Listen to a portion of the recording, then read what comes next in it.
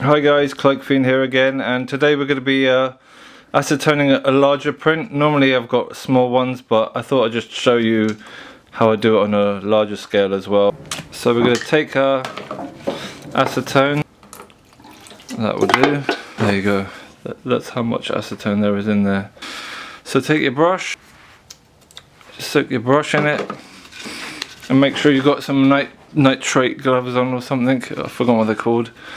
And that's it. So what you want to do basically is coat the object in a way where you don't leave any patches, because if you get a patch then you'll be able to see that patch really annoyingly and it might not get done the second time around, so best to get everything done first time. Anyway, this is what I'm going to do, just go all out.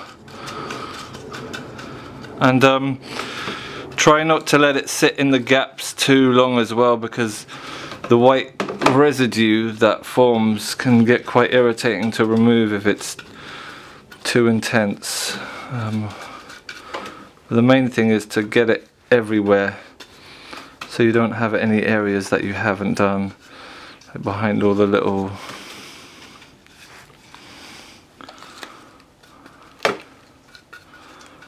now. I can feel my gloves actually starting to melt now, funnily enough.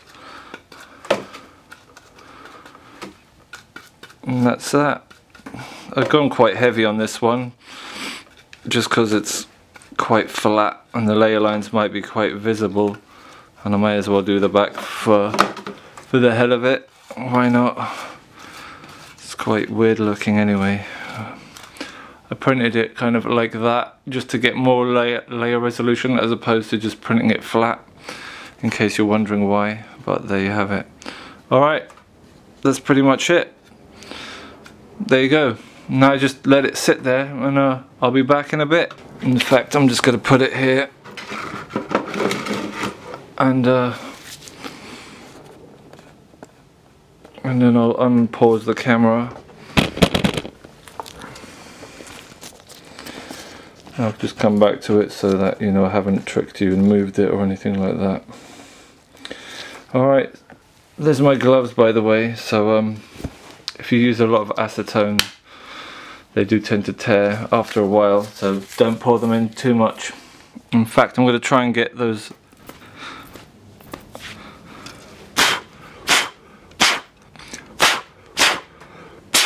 so I'm just trying to blow the bits out the cracks, because otherwise all this white stuff actually gets quite solid and you have to get a scalpel to kind of scrape it out the gaps. Anyway, I'll be back in a bit.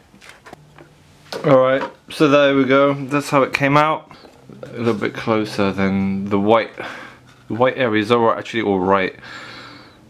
Maybe it's just an illusion. Yeah, it tends to be a bit of an illusion as to what's messed up and what's not, because it's almost like contouring women's face makeup. It kind of looks like their faces are a certain shape when they're not, just like here. So it looks like there's loads wrong with it, but if you spray it, it will look all fine.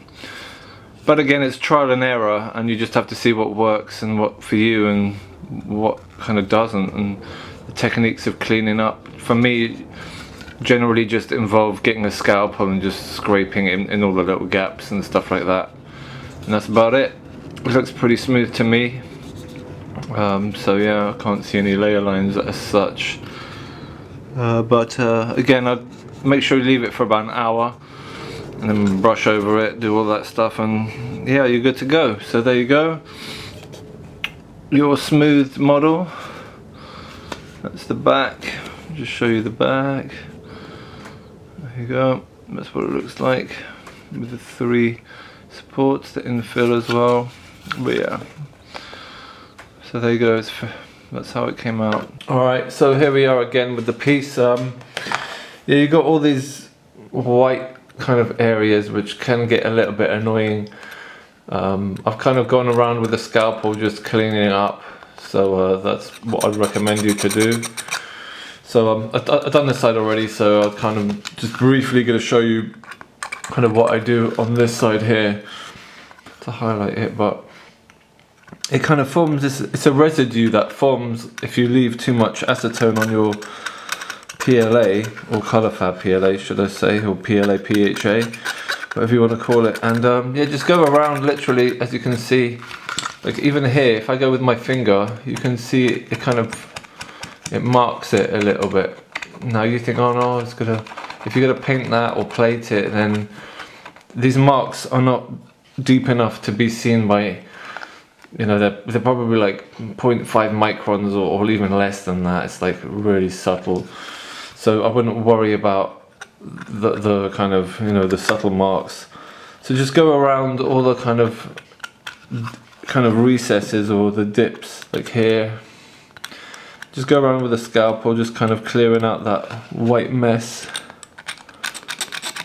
And I wouldn't worry, try not to jab the needle in, because obviously, or not needle but the scalpel, but don't worry about scratching it too much. Well, try not to scratch it at all really, but don't kind of run the needle across any plane surfaces, because you will subtly scratch that. You don't want to do that. You can do it with your fingernail if you want, but not with the scalpel nail, because it will damage the print, which this was about 40 hours I think, or 36.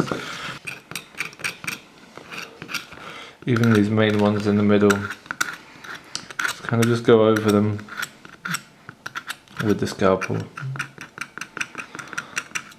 Kind of good practice. It's like Zen. You can do it while watching a movie if you want.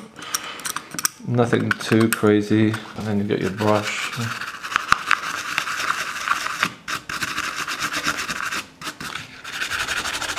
And once you've gotten rid of it, just kind of brush over it just to smooth it out. And then you keep going. So you're probably going to be about 10 to 15 minutes doing this. But the beauty is, after you've done it all, it's done. That's it. You can spray it, or conductive coat spray it and then plate it, or do what you want with it, because you finished. It's, you know, all you're doing is kind of correcting the tiny little things. The rest of it's smooth anyway, because you've done the acetone. So here's the same thing. I've sprayed this one in graphite because I'm going to plate it, but essentially that's what you're getting. So these are identical. This one was printed with infill, this one was printed without infill. I think there's about 9-hour difference because of the infill and stuff like that. Like if you look at the back, this one looks like that, and this one looks like that. So you can see the infill pattern slightly with the light on this one. This one has no light infill pattern because it has no infill. So there you have it.